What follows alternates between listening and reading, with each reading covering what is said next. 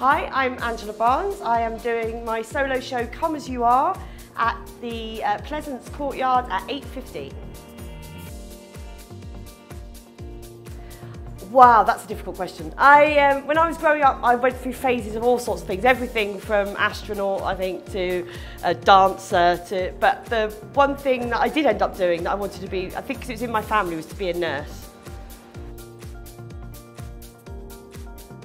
Well, my mum she did lots of stuff. She worked in the NHS, but mainly in administration. My dad, this is a funnier story, my dad had lots of jobs, including he was a salesman for many years, but the final job he had was he managed a sex shop for a living. So I don't know if I can say that to you, but there we go, that's what my dad did for a living. I did not want to follow in those footsteps. My first ever job, oh God, I worked in a terrible, terrible greasy spoon cafe in Maidstone, which is the town I grew up in, and it was called Santini's, and it was run by, there's an Italian man and his South American wife, and I got paid £2 an hour just to serve coffees and clean tables, and it was pretty grim. My greatest achievement as well, just being able to be a comedian. I mean, I still can't quite believe that I can make a living out of mucking about and that people let me do this. So I feel like I've already won because this is my job. So, you know, brilliant. And anything that happens along the way is just an added bonus.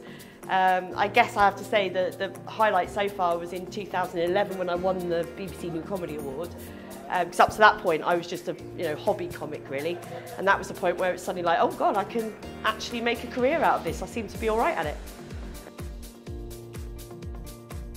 My biggest regret as a comedian, I don't think I've had many regrets because there's no point in regret. It just, you just learn from your mistakes. And I think as a comic particularly, the bad gigs, the bad decisions that you make are definitely things that you learn from and go forward. So I've done some shows I probably shouldn't have done. I did a show in 2012. I got involved in the Radio 2 Live in Hyde Park event that I was booked for some reason. I don't know whose idea it was, and I ended up having to go on stage in front of 35,000 people after Tom Jones and before Jessie J. So, I could look back and say that was a regret, but it formed the end of my Edinburgh show last year, so I managed to get something good out of it. And I think that's the nice thing about being a comic. When something bad happens, you can turn it into something funny and it will make it into your show. Best advice I've ever been given is really simple advice, and that's just don't be a dick. Like, it's really simple. It's say your pleases and thank yous. When you do a gig, even if it doesn't go well, you find the person who booked you and you say, thank you very much for having me. Sorry I wasn't my best or whatever, and just be somebody that people want to work with. Because if you're difficult to work, we're all just trying to make a living. People who work, whether you work in TV production or in comedy clubs or wherever people work, they're just doing a job like we are. And so just be someone people want to work with, and just don't be a pain in the backside. If I could have any job, oh my goodness me.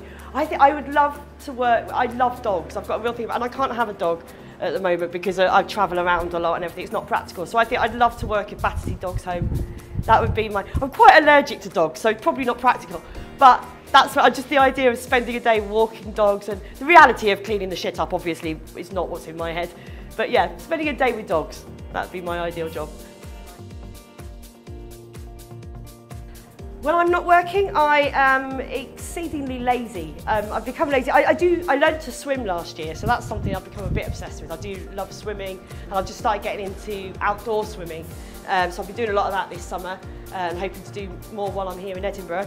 A lot of the time that I'm not actually performing is spent stressing about performing, or writing, or stressing that I'm not writing. That's what I seem to spend a lot of time doing.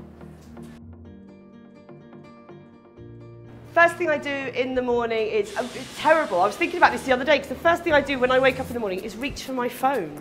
Which is, if that was a bottle of vodka I was reaching for, people would worry about me, wouldn't they? The first thing I do is seem to check Twitter, which I hate myself for doing that. The last thing at night, I always read before I go to sleep. I think it's really important to, sometimes we work quite late as comics. You get home sometimes 2, 3 in the morning.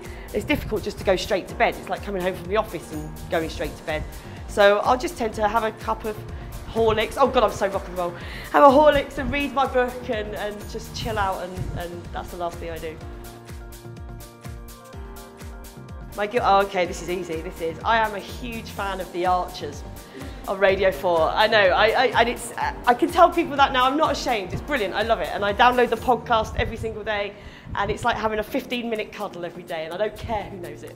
I love it. My special talent, oh my goodness, that's difficult. I can stick a cocktail stick halfway through my tongue. I don't know, is that a special talent? It's because I used to have my tongue pierced, it's half closed up, but it really freaks people out at parties. It really depends how the gig's gone. Sometimes I go home and cry. Sometimes you have different, because it depends on the gig. If it's a gig that you're quite nervous about, you can have a lot of adrenaline.